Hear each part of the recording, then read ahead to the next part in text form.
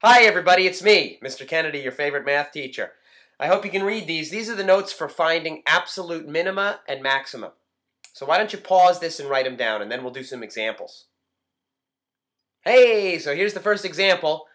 F of x equals 2x cubed minus 15x squared plus 36x on this closed interval, 1 to 5.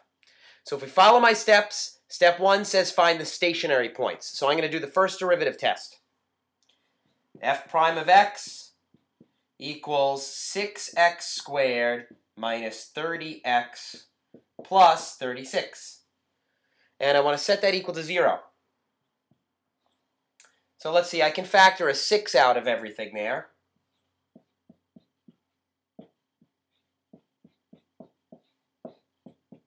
All right, and then I can hopefully factor this quadratic. Or hopefully you can.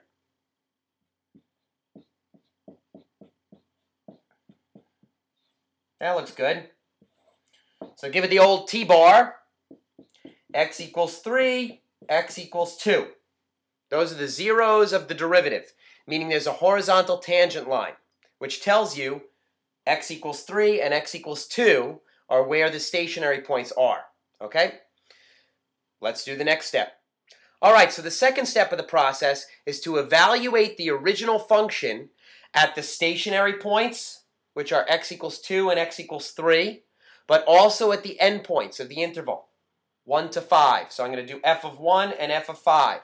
So these 4 x values, I'm plugging into the original function and finding out what their value is. That's step 2 of this process. So I did that already. If you plug in 1, you get 23. F of 2 is 28. F of 3 is 27. And f of 5 is 55. All I did was I plugged in the 2 endpoints and the 2 stationary points we just found out. Okay? Now I just have to pick from this list what's the smallest number, what's the largest number. That's the absolute min and the absolute max. So, ding, ding, ding. This is the winner, absolute min. And ding-a-ling-a-ling-ling, this is the absolute max on that interval. And if you graph it between 1 and 5, you get something that looks kind of like this. Okay? Where there's a relative min and a relative max in the window, but the endpoints are actually lower and higher than the relative min and max. Okay, so in this example, the 2 endpoints turn out to be the winners. The absolute minimum is the lowest y value, the absolute maximum is the highest y value. Isn't that simple? Let's look at another.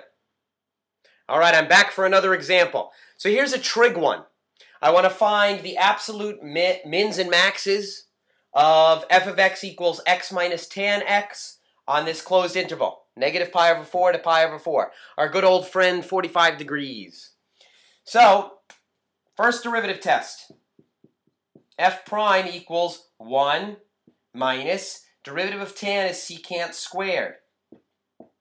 Okay? Set that equal to 0. Well, let me add that to the other side. So I have 1 equals something squared. What's another way to write secant? 1 over cosine.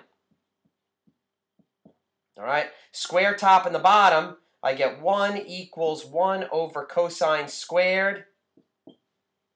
I'm going to cross multiply, and give me 1 second so that you don't have the glare. All right, so here's where we're at.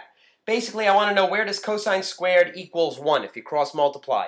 So that really means where is cosine equal to plus or minus 1, right? And if we think about what our cosine graph looks like, at x equals 0, cosine is equal to 1, and it's equal to negative 1 at pi and negative pi. But those aren't in my interval. So x equals 0 is the only critical value in that interval. So that's all that we're going to work with. All right, so the second step is we plug in our stationary point, which we just got, x equals 0, and then we plug in the endpoints of the interval. And you don't need to plug in anything outside of that interval. So if you plug in negative pi over 4, you get negative pi over 4 minus the tan of negative pi over 4, which is negative 1 if you look at your unit circle. So minus negative 1 means plus 1. So here's what I have. Negative pi over 4 plus 1. And with a common denominator, that's negative pi plus 4 over 4. Plug in 0, you get 0. 0 minus tan of 0 is 0.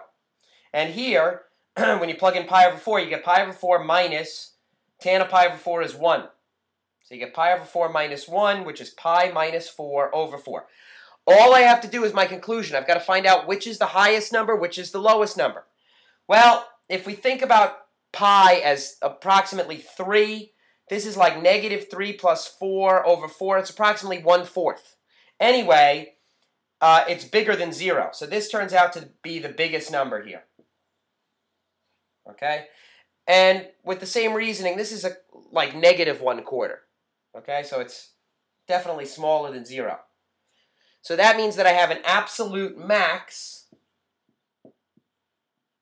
at this point, negative pi over 4, comma, negative pi plus 4 over 4.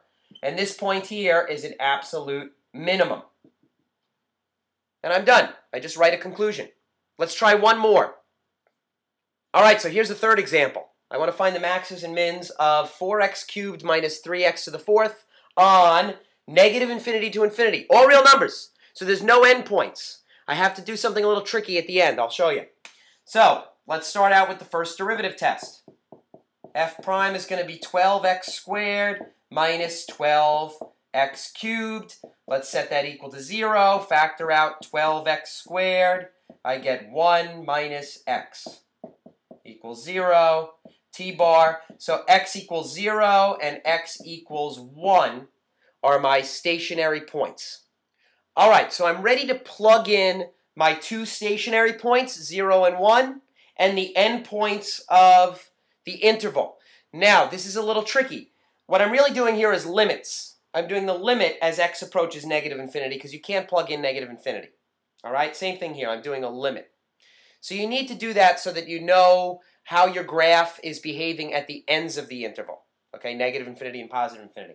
So if I'm doing the limit as x approaches negative infinity, remember from this chapter that all you need to do is look at the leading coefficient, the one with the highest degree. So if I plug in negative infinity, raise it to the 4th, now it's positive infinity, multiply by negative 3, I'm back at negative infinity. All right, so the limit is negative infinity. Let me do the other limit since I'm in limit mode. If I plug in positive infinity, raise it to the 4th, and then multiply by negative 3, I'm getting negative infinity. Those are my two limits. Okay? So what that tells me is that the graph is going down on both sides. I don't know what happens in the middle. Okay? That tells me there's no absolute minimum. So I can write that right now. No absolute minimum. All right? Maybe there's an absolute max. Let's plug in 0 and 1. If I plug in 0, I'm getting 0. If I plug in 1, I'm getting, let's see, 4 minus 3 is 1. So there's no lowest number, but this is the highest number. F of 1 equals 1. So that tells me there's an absolute max at 1, comma 1. All right? Absolute max, no absolute minimum. So good luck on the homework. I think you guys are good enough to do it. I believe in all of you. Until next time, I'm Mr. Kennedy. May the math be with you.